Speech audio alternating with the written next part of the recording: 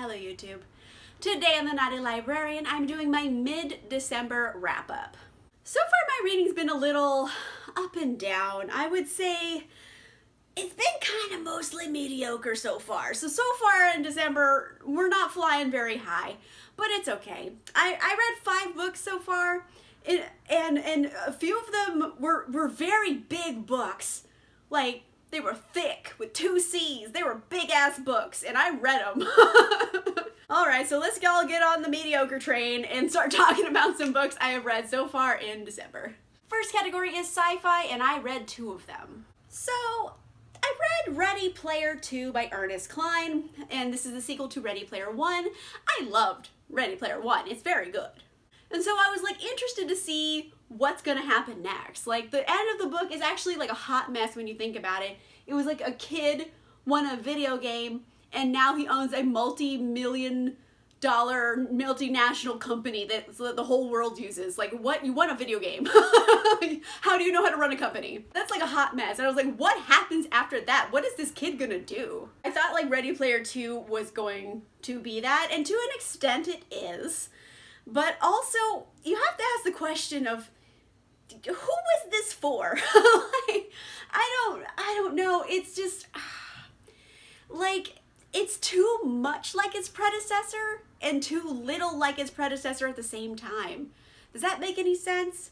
Like, there's so much of the 80s trivia and nostalgia and deep dives in this that it's like cloying. Like, the first book was charming because it's its own thing. No one had done that. It's very charming. Doing it twice is just like, yeah, we fucking get it. Like, stop beating the dead horse. We get it, guys. The 80s. The 80s references were just cloying, and I just found myself like losing focus and going, okay, when are they gonna do something? I don't need to know the whole plot and history of this director and this movie. I don't care about these 80 things. And it wasn't like its predecessor in the sense that it had heart and hope and a direct, like, goal for the main protagonist. So this one is a bit more murky, I would say. It's kind of following Wade, and it makes sense because on the one hand, like I said, the ending of Ready Player 1 is a hot mess. It's just some kid who won a video game. And it's not like a normal, well-adjusted kid. This is a socially awkward, very socially awkward kid who, you know, grew up without parents pretty much, like traumatized.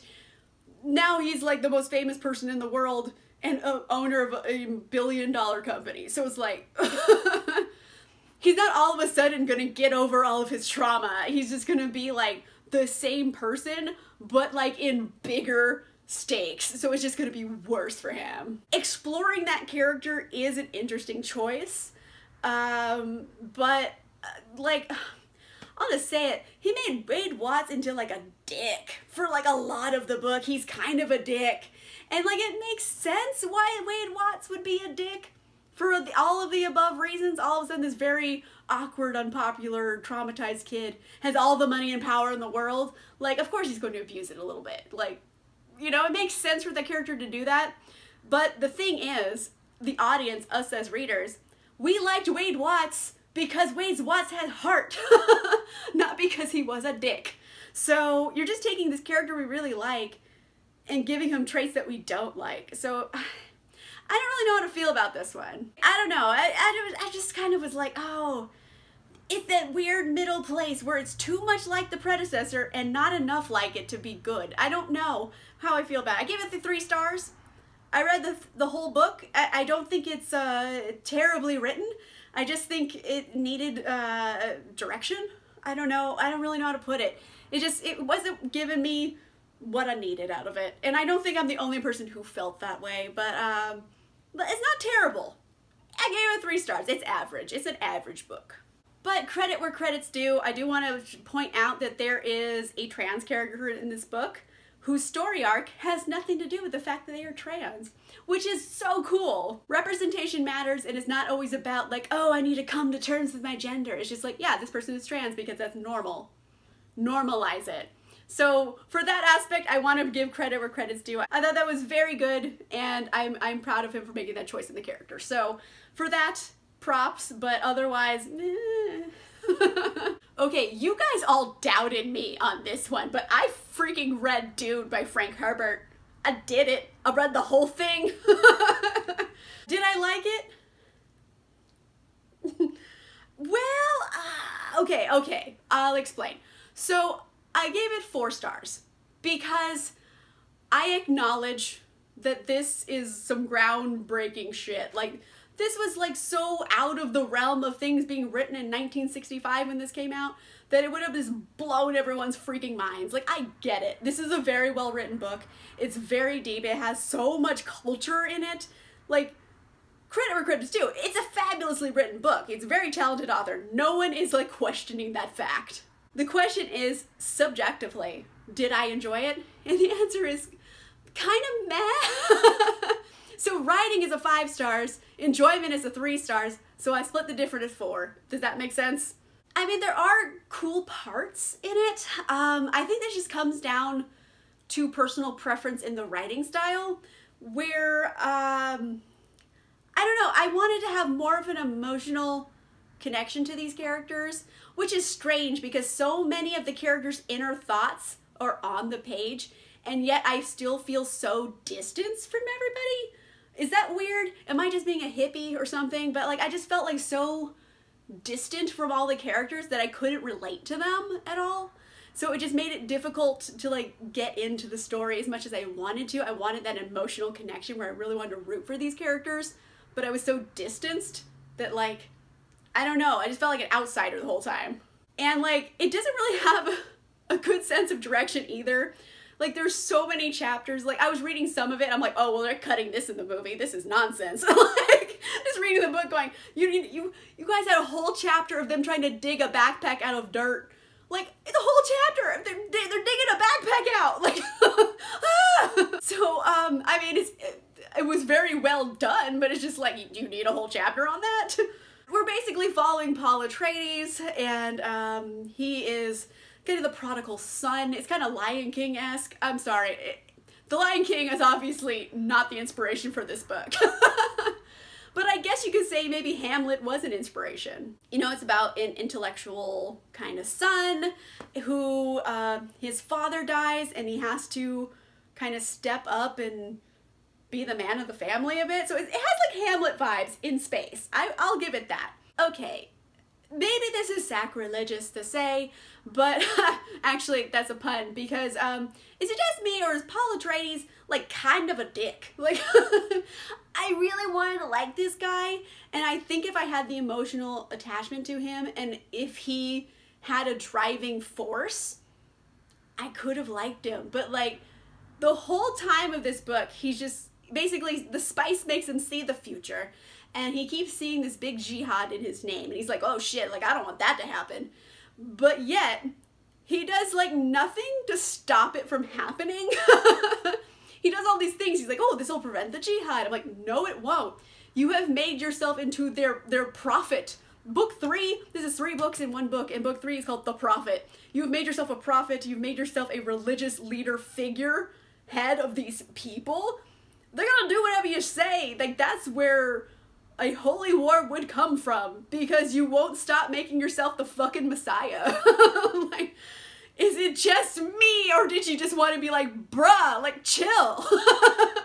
Like, Paul, okay. It's just like, alright, fine, fucking Paul. And then it just ends. Like, the ending is so fucking abrupt. It's so abrupt. I can't describe it because the ending obviously is a spoiler, but it's just so abrupt and it just ends with nothing really resolved.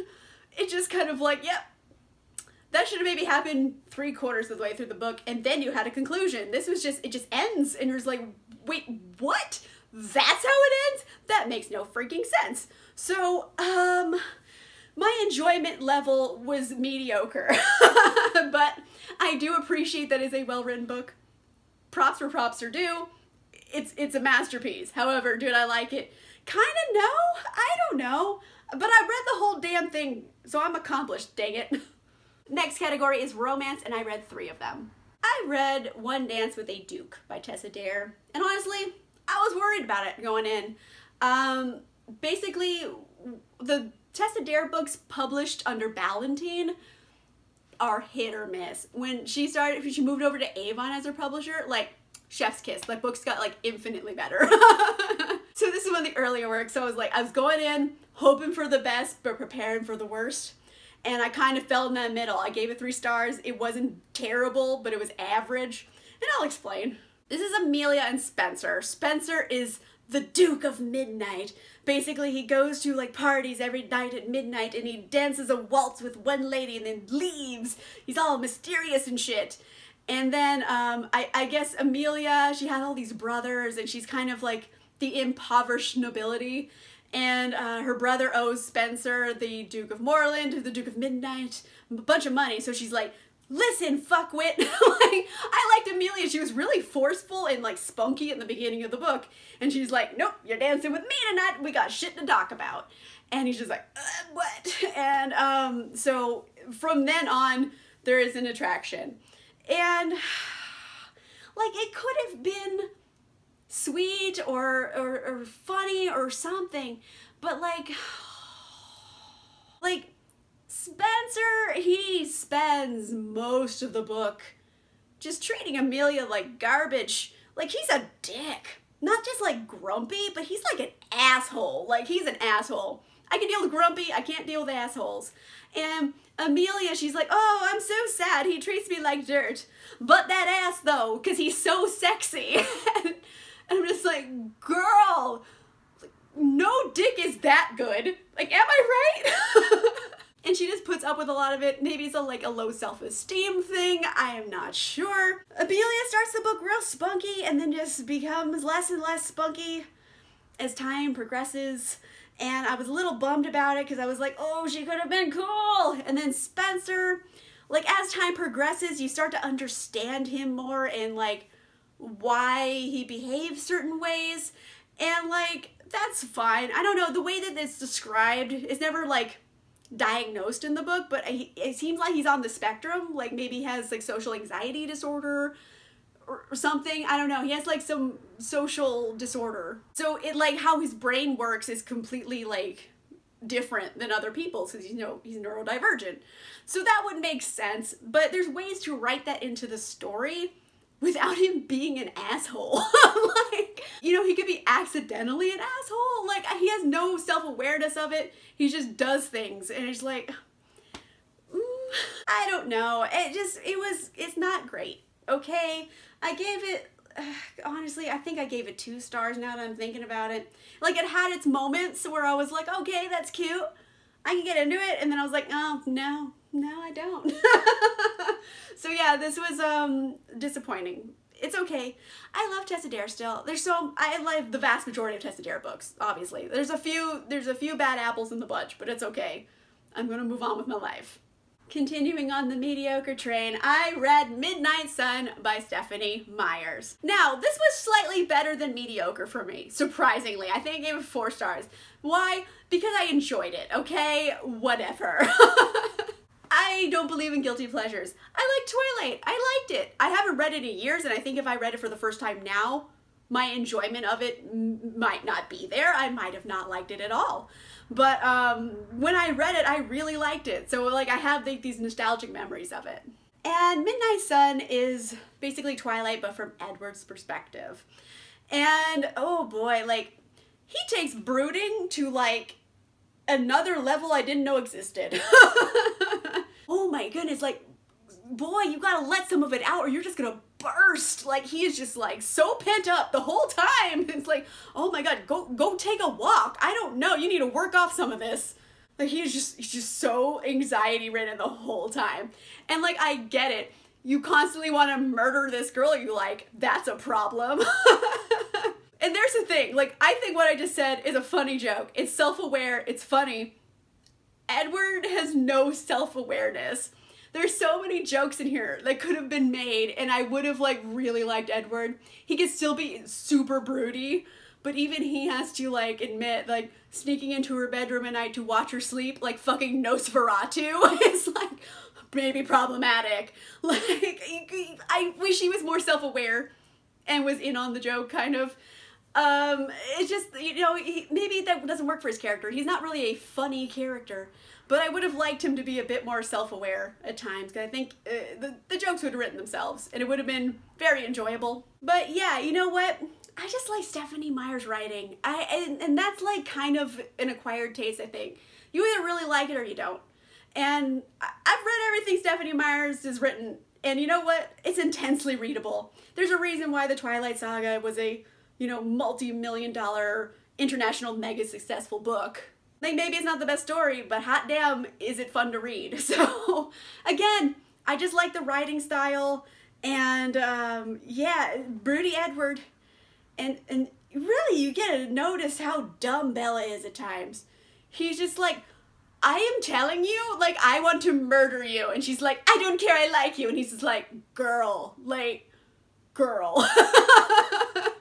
Edward is really trying. He's like, I don't know how to make it plainer, but you're dumb. Like, you're gonna get murdered. Stop trying to get murdered.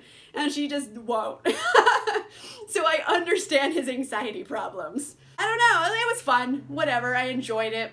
I liked it slightly more than average, so I gave it like 3.5 stars, rounded up to 4. 2020 is hard enough, I round up. You know, it's what it is. Like, I wasn't expecting, you know, the Odyssey. I was expecting fucking Twilight again, and I got it. So if you just want to read something campy, teen angsty vampires, I recommend. It's fun. It's a fun trip down memory lane. Now, at the caboose of this mediocre express, I have one good book I read. I actually really enjoyed Crazy Stupid Bromance by Lyssa K. Adams. This was a solid 4, maybe 4.25 star book. I really enjoyed this. I thought it was well written, and it was funny, and I liked the characters, and there's a giant cat named Beefcake. Like, what more do you need? This is Alexis and Noah, and Alexis, she owns a cat cafe. She kind of has like a lot of stuff going on. I don't want to get into it because it's plot points from previous books. And Noah was like a former hacktivist, and now he runs like a computer software security firm thing. And they're best friends. So it's obviously like friends to lovers. And Noah obviously is in love with Alexis. Alexis is obviously in love with Noah. You just want to force their faces together and make them kiss already. So it's about them trying to take their friendship to a romance. And, you know, it's awkward and it's sweet and it's all the things you want out of that trope. But layered in there is also, it's also a story about grief and trauma and forgiving people. Like, both Alexis and Noah have like traumatic pasts with parents and the loss of a parent, and there's a lot of inherent anger in that. Even though it's a sad thing, it's also, it makes you angry at times. So it's them dealing with their grief and how it affects their everyday life and like just getting over things. So it's also like a really cool, interesting character study. And also, there's a cat named Beefcake. Seriously, there's a giant Maine Coon. I recommend looking it up. They're like dog-sized cats. They're enormous, and I love them. And it's a Maine Coon, and his name is Beefcake, and I just love him. When there's fun animals in a book, I immediately like it a little bit more automatically. This one has so many fun animals, and it has friends to lovers tropes. It has like a lot of like deep, heavy content as well. And you know, it's also like adorably smutty. I wouldn't say it's like super smutty. I would say it's like moderate smutty. It's a moderate smutty book. Like, there's a lot in it, but it's not like all the book. I actually really enjoyed this. I am loving this series so far. I will read everything in it. All the books I've read of the Bromance Book Club series, excellent. I am having so much fun with it, so yay. One good book at the caboose of this mediocre express. It hasn't been a fantastic reading month so far. It's been a little, kind of. But I have a lot of cool books coming up for the second half of December that I'm really getting into. I got some holiday picks. I got like fluffy rom-coms. I'm excited. It's gonna be adorable. Just adorable. Let me know in the comments down below, what makes a book mediocre to you? I don't know. Everyone has a different opinion. Like, what makes a book kind of like, it was all right? What are your criteria for that? Let me know in the comments down below. If you like this video, make sure you give it a like. And if you want to see more videos, make sure you subscribe. And I will see you guys soon. Bye!